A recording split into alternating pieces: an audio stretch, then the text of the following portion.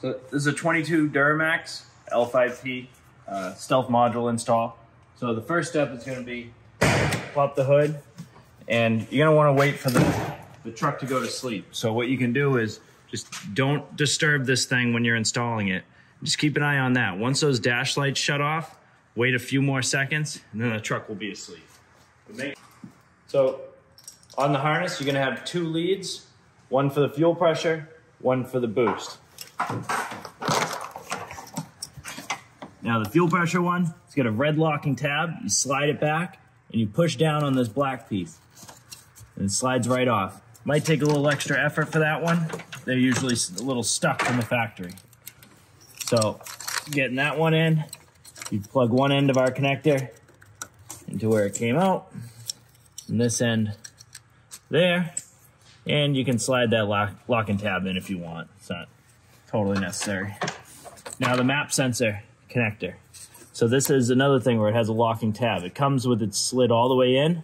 Make sure you slide that all the way out. And now push down hard on this white piece and pull. Okay.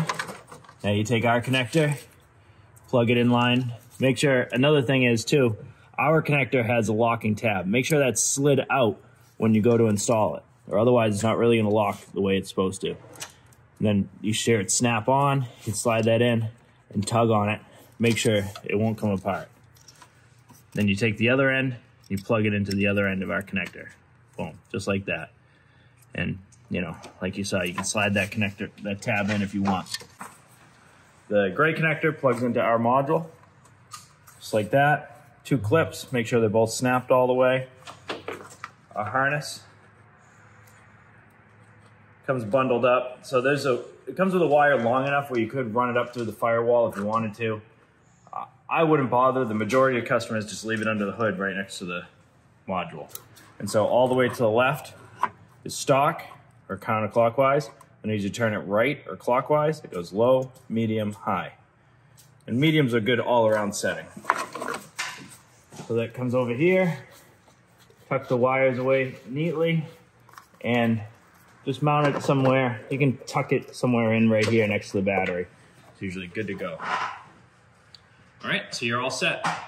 And when you fire it up, if you have any check engine lights or reduce engine power or anything like that, just go through, triple check all your connectors, and go through that going to sleep and starting the truck up process a few times, like 5 or 6 times, and the light should clear out. But you're good to go.